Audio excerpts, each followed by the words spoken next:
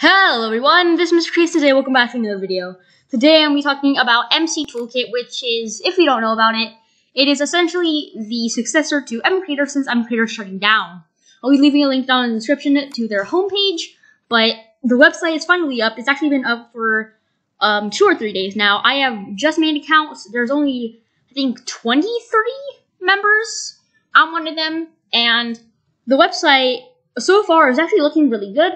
The forums are sort of working. They're just tests right now.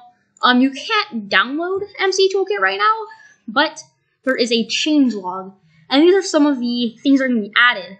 We're going to be getting, of course, paintings. We're going to be getting stone buttons, pressure plates, cake, end rods, torches, levers, and slime and honey blocks. So that looks really cool. We're also going to be getting open ender chest and also added redstone options, ability for blocks to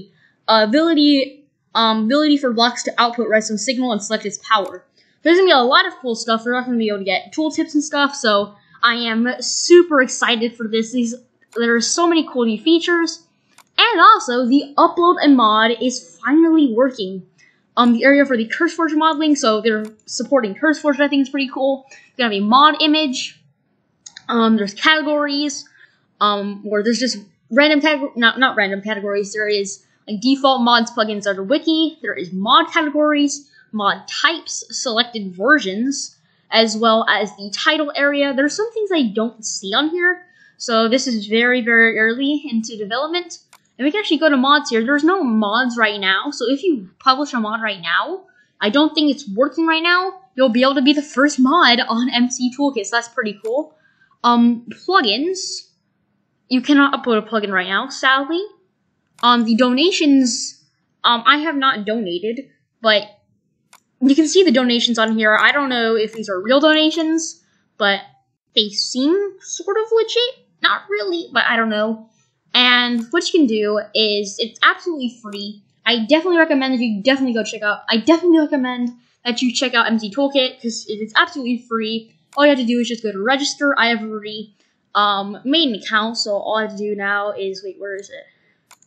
So all I have to do is go to members, and this right here is me. Wait, did it log me out? That's weird, it logged me out for some reason. But yeah, this right here is me, Mr. Creeps, and yeah, right now nothing is really working. So it's still really buggy, you can't download it, but I am super excited for the feature of MCToolkit. I've already subscribed to their Twitch, not subscribed to their Twitch, I've already followed their Twitch, subscribe to their YouTube channel, and I'm super excited for MCToolkit, honestly. It is the successor to MCreator. Not made by the same people MCreator made, but it's just like continuing the story of MCreator, so I'm super excited for this. If you're on my channel, I'd be very appreciative if you were to subscribe, because this is a big time, especially for the Minecraft community, because 1.17 snapshots are coming out. The MCreator community, because 2020.5 just came out, as well as the MCToolkit community, which is kind of small right now, but it's growing in size, definitely. I'll see you guys next time, and goodbye, guys.